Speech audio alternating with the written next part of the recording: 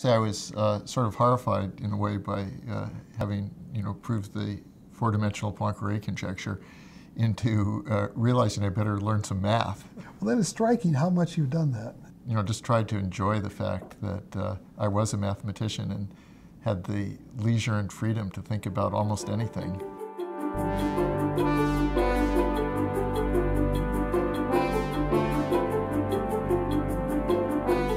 My go-plane friend had given me this tip that I should write a letter to a particular professor at Princeton, not just send a generic application. Ralph Fox, the knot theorist, apparently was for many years in charge of the admissions process. And he said, just write a letter to Ralph Fox telling him that you want to be a mathematician, you want to go to graduate school, see what happens. My mother said, okay, this sounds like a good plan. I think it's great if you go to graduate school, but you should send a picture of yourself. And I said, no, this isn't proper. It's not politically correct. It doesn't matter what you look like. They only should be judging you on your intellectual qualities. And she said, I'm your mother. Everything is show business. Put in this picture. And she told me which picture to put in. And it was a picture that a high school buddy had taken of me standing on a little granite needle of rock near North Palisade in the Sierras. Apparently the photograph flutters out and lands on the floor, and Fox picks it up and looks at it and looks and sees it's an application and says, let's admit this one too. So Ed Nelson swears this is true. Right? He swears this is true. Yeah.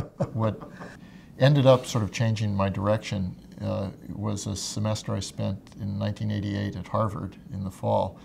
Witten's work on what we now call topological quantum field theory, TQFT, had just come out in a preprint form. Bott and Taubes were running a seminar that I was in trying to understand Witten's interpretation of the Jones polynomial.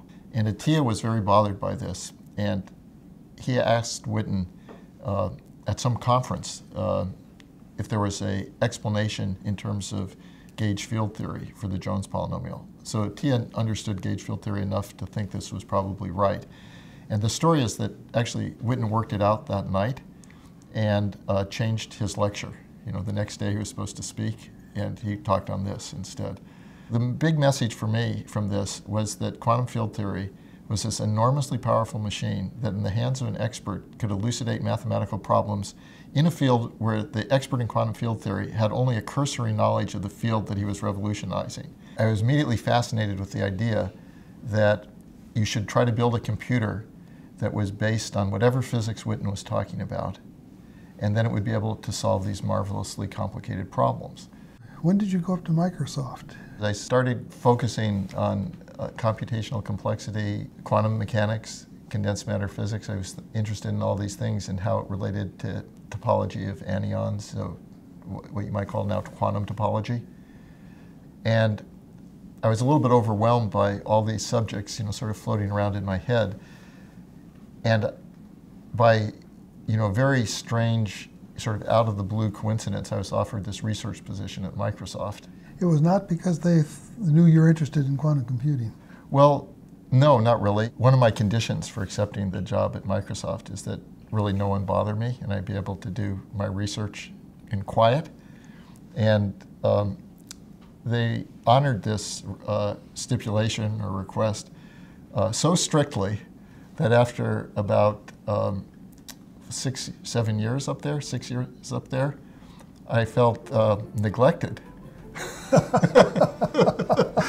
I realized that no one knew or cared what I thought,